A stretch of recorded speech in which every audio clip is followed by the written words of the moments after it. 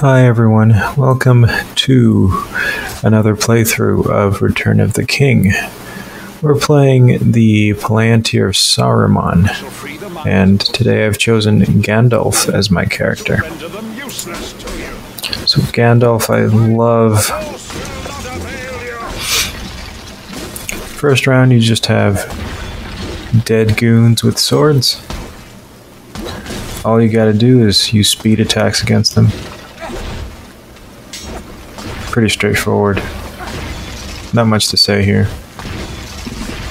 Take them out. So generally you have enemies in waves, and you get a red health potion after every level, and every 5 levels you get a projectile refill. The projectile pickup is 20 shots, okay? So I recommend saving those until you really need them. So when you're just fighting dudes with swords, infantry, I'll call them, don't use the projectiles too much, or at all. Save them for later.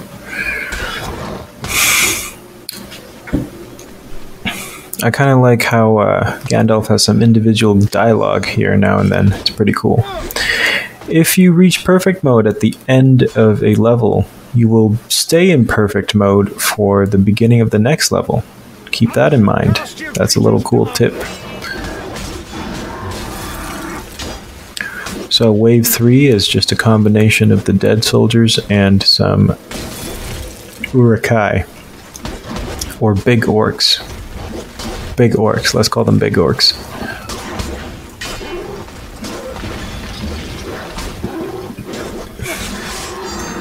Well, technically Urukai, because they're Bane of Sauron. I would advise getting into perfect mode. It's pretty easy to get in perfect mode, but of course your damage is higher when you're in perfect mode, so that helps. Wave 4, you have a few dead archers. If you want to conserve, you could take them out with melee, but I just zap them with my magic here, because we're in wave 4 and I know I could get a refill soon. So dodge their arrows and zap them. Now this is far easier than Palantir of Sauron. If you've played Palantir of Sauron, that is a lot more difficult. The enemies will overwhelm you a lot more.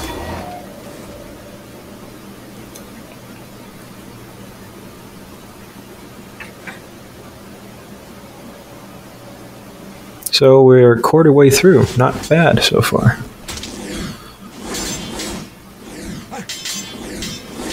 They're not too inventive with these enemies. It's like enemy A. Next round, enemy B. Next round, enemies A and B. Half and half. Chicken or beef, or both. Lentil soup or barley soup, or both. Carrots or peas, or both.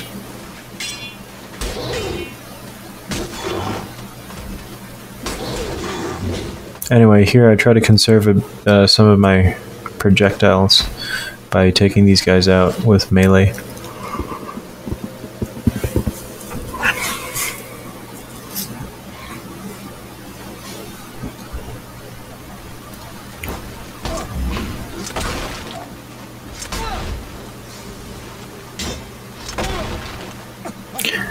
I'm very tempted to do my area of effect attack, but it costs 10 projectile, and I only have 9 right now.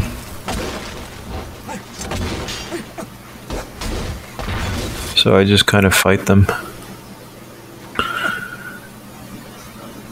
One suggestion is that if you use a couple of combos, try to link up your glowing attack at the end that can destroy a shield, and try to aim it at the direction of where the enemy is, if it's a shielded enemy. Sometimes these enemies just run in circles, they don't fight you. It's like one of those cliched 80s movies where they protagonist encounters a gang of goons, and the goons fight the protagonist one at a time or two at a time. instead of all just dogpiling him.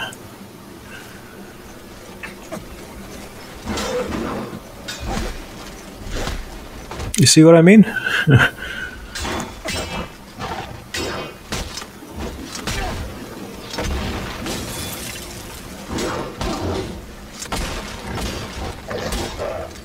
Now, I don't do the best playthrough of this in terms of avoiding damage, because I get a little impatient. But if you want to minimize your damage, you have to parry a lot and wait for a window of opportunity to break your opponent's shields. Okay, that's what I recommend. I also recommend using Legolas to beat this. Of course, every character is different, and they're pretty fun to play in their own way. But Legolas has he charges his projectile really fast, and he shoots 2 of them if you upgrade him fully. And he's able to essentially take out. And on top of that, his projectiles will penetrate through one enemy and so he could potentially get up to 4 or 5 kills with one charged attack.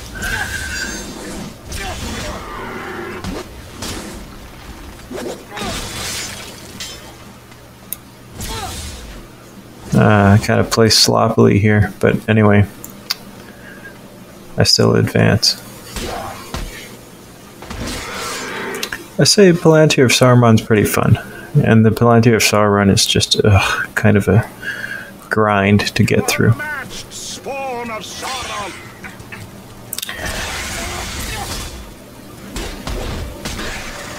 Stage 11, you have a load of spiders. I think that's it, just spiders. I don't like fighting spiders, they're annoying. And don't be afraid of the big ones, they don't have that much health. They have the same health as the normal ones. One time I had a friend call over me and a couple of buddies because she was terrified of a spider. She called all of us to go to her place and kill the spider. And I was like, I'm gonna pass on that. So me and 2 other, my 3 other buddies drove over to kill one spider for her. And the next day at work, she was like, "You didn't come." I was like, "Do you really need that many people? Seriously?"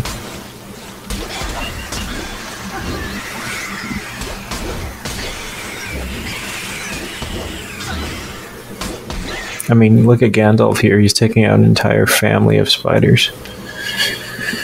What a guy.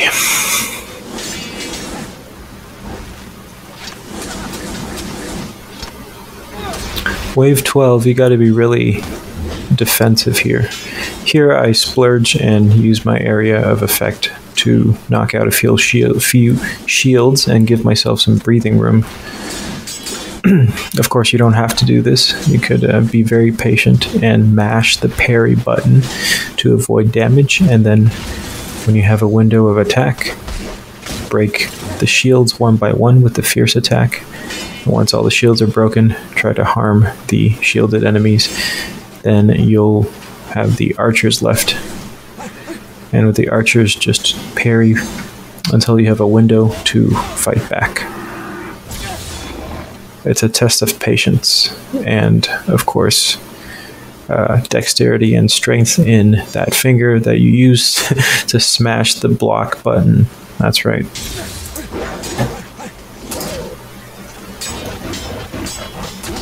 Round 13 is a little bit easier because you can Bane move all of these shielded pikemen.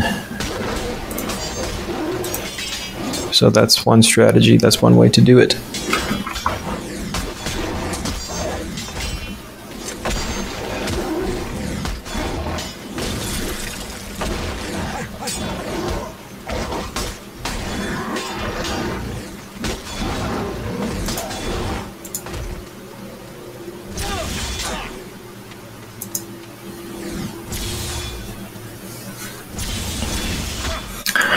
I really like these levels.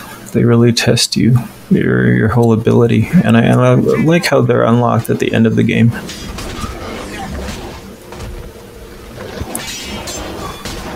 I wonder how much Sir Ian gets paid just for saying return to the pits. Probably more than I make in a year.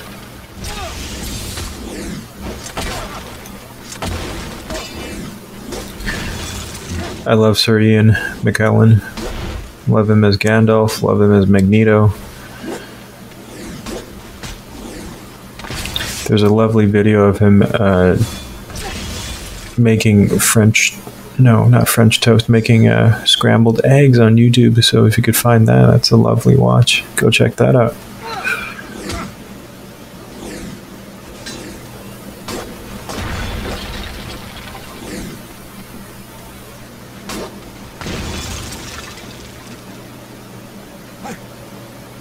Sometimes it's faster to tap once your speed attack, pause and tap quickly. Pause quickly and tap again. That's faster than tap, I think. I like to pick off stragglers that way. At this point, it doesn't matter. You know, don't try to be a perfectionist and get all perfect kills. You'll get enough perfect kills. And does it really matter at this point? Because levels 11 to 20 don't do anything. Your character from level 10 fully upgraded to level 20 is basically the same. And I kind of wish they remastered this game. They could add some maybe new abilities, new upgrades past level 10, you know. Some ideas I have in my mind. Like maybe your character could have more health and maybe a 50 chance of revival if he gets killed. 50% chance of just reviving with 50% health, maybe. Maybe there could be a Bane move for these mini bosses that has a recharge meter. You can't use it all the time, but you could use it once every 40 seconds or so, something like that. Maybe another upgrade to allow you to carry more projectiles.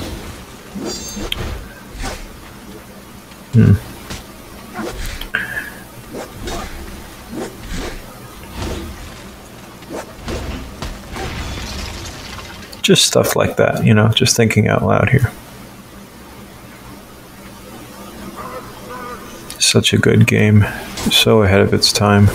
Such a simple and short game too, that has a lot of replay value. You can play all the missions with all the characters. And yeah, when you play Paths of the Dead, you could also get some neat dialogue with the hobbits. Okay, so yeah, for this one I activated my shield because these guys they can overwhelm you quite easily. So I'm glad I saved my shield for round 17, and I recommend you guys do the same. For the next couple of rounds, you'll have some trolls, so you have a few seconds before the enemies come at you, so charge the attack and try to take out the trolls, because they're the most dangerous. And there, Gandalf is so OP'd. Just takes out everything.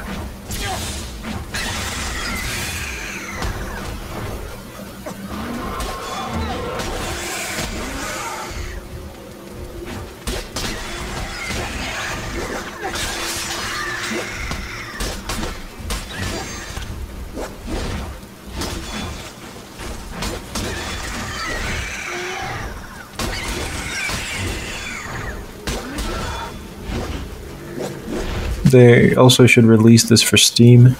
Get some achievements, you know? Like, say you could get an achievement for killing 5,000 enemies, getting perfect kills. Something like that. Get an achievement for beating the Path of the Wizard. Get an achievement for performing 500 Bane moves. I don't know. Stuff like that. Get achievement for slaying 100 trolls. Get achievement for getting 12 kills in perfect mode. You know, just stuff like that. That'd be cool. This was back when EA was cool. They didn't have all those stupid microtransactions. Here I have a really close call, and I just said, okay, I'm a bail now. And he still hits me, so I was really worried here. I thought this would be over, so I was like, I gotta kill this troll ASAP. Otherwise he's gonna chase me and just kill me. There's nothing I could have done.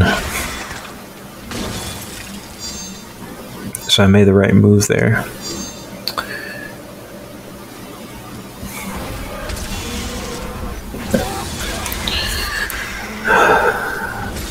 I totally miss. I wanted to take out the other troll too. Luckily I did right after I made that mistake.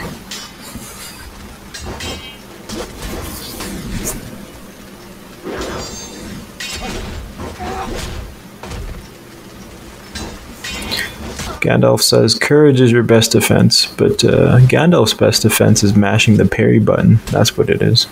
Definitely not trying to get a you shall not pass attack in the middle of being overwhelmed by all these enemies.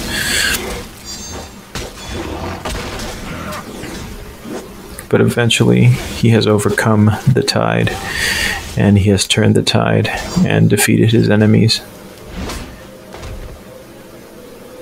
Yeah, baby. And just to show off, he tells them they shall not pass. And that is it. That is the Palantir of Saruman. Suck it, Saruman. Wish there was a boss fight at the end.